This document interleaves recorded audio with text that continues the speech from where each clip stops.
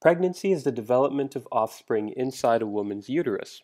It's also called gestation. And during gestation, a lot of changes occur in mom's body. So the average pregnancy lasts about 38 and a half weeks. And for ease of discussion when we're talking about pregnancy, we sort of talk about it as having three phases called trimesters. And each trimester lasts about 13 weeks.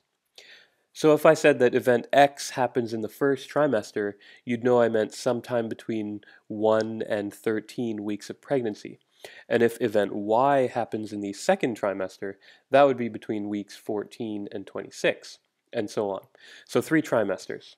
So during the second and third trimesters, the fetus is sort of getting a lot bigger and more developed. And so the mother's uterus has to expand to accommodate the growing fetus. And actually both the fetal growth and the uterine growth cause a lot of physiological change in the mom. So before we go on to talk about some of the non-reproductive system physiological changes in the mother, you must be wondering, well, how exactly does the uterus grow so much? So let's take a look at that first. So it's really important to note that basically all of the maternal changes that happen during pregnancy, including this uterine growth, can be attributed in some way to hormones, especially to the ones we classically think of as those female sex hormones, the estrogen and the progesterone. HCG, or human chorionic gonadotropin from the embryo, that plays a pretty big role as well.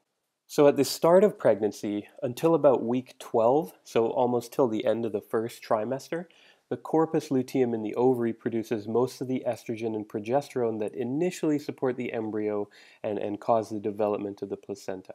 But during the first part of the second trimester, the corpus luteum degenerates and the placenta takes over as the primary hormone producer, as the new major endocrine organ of the pregnancy. And remember, endocrine organs secrete hormones to regulate body function. So the placenta takes over as the major endocrine organ, and it starts to create estrogen that'll actually have some major effects in both the mother and the fetus. And actually, the placenta just kind of keeps pumping out estrogen throughout the pregnancy, so the estrogen levels just continually rise until the end of the pregnancy at around the 38 and a half week point. So all this estrogen around, what exactly is it doing? Why is it necessary? Well, I'll just mention a few reasons. First, it's suppressing FSH and LH release from the anterior pituitary by negative feedback. This is really important because what happens when FSH and LH are floating around in the blood? Well, we start getting development of follicles and eggs in the ovaries, right?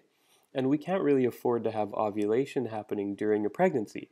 The mother already sort of has enough on her to-do list with supporting an existing pregnancy. Second, the high levels of estrogen are really important in inducing growth of the fetus's organ systems, like the fetal lungs and liver. Third, the estrogen sort of stimulates maternal tissue growth. So the uterus enlarges to accommodate the growing fetus, and the ducts and the mammary glands and the breasts expand and branch in preparation for lactation and breastfeeding. So that's estrogen during pregnancy. The anterior pituitary gland gets a little bit bigger during pregnancy as well, and it starts to make more thyrotropin, among other things. Thyrotropin affects the thyroid gland and increases mom's metabolic rate, and that in turn increases her appetite and can cause the hot flashes associated with pregnancy. And the reason mom's metabolic rate and her appetite increase is because it takes a lot of energy to support gestation. And so it's important that mom gets enough food to meet those increased energy needs.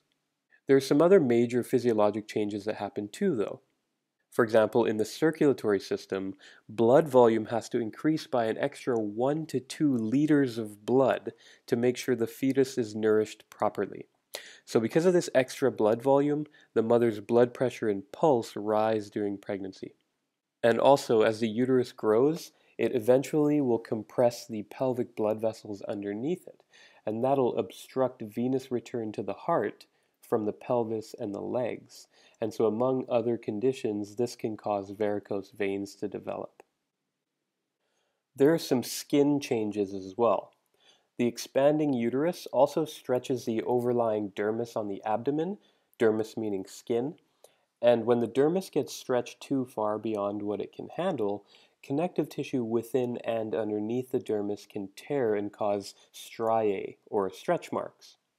So typically you'll see these reddy, purpley striae in places that get stretched during pregnancy. So besides the abdomen, you might see these striae on the breasts, on the thighs, and on the hips. They usually fade to a pretty faint color a few months after childbirth, though.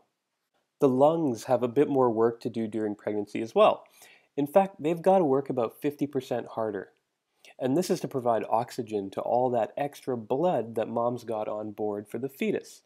But to sort of complicate things a bit, the growing uterus pushes up on mom's diaphragm, preventing her from taking in full breaths.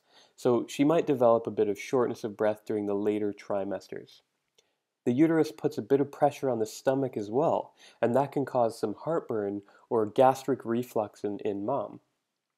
But luckily, in the last few weeks of pregnancy, the fetus sort of descends a bit in the pelvis, and that reduces the upward pressure on the diaphragm, so mom can breathe a bit better, and the heartburn typically goes away as well.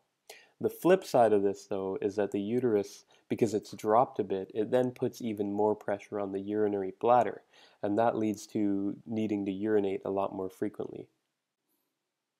We haven't really talked about the weight gain in pregnancy, and there's a fair amount of extra weight that the mother has to sort of lug around with her. And the weight gain during pregnancy comes from a few different things. The growing fetus is generally the biggest portion of it, about 7 to 8 pounds. The placenta and the amniotic fluid add about 6 pounds, and the extra breast tissue adds about 3 to 4 pounds. The growth of the uterus itself adds about 4 pounds, and the extra blood volume adds about 4 pounds as well. Actual fat or adipose tissue gain varies the most, but only really needs to be between 3 and 10 pounds. So the total typical weight gain during pregnancy is somewhere around 25 to 35 pounds.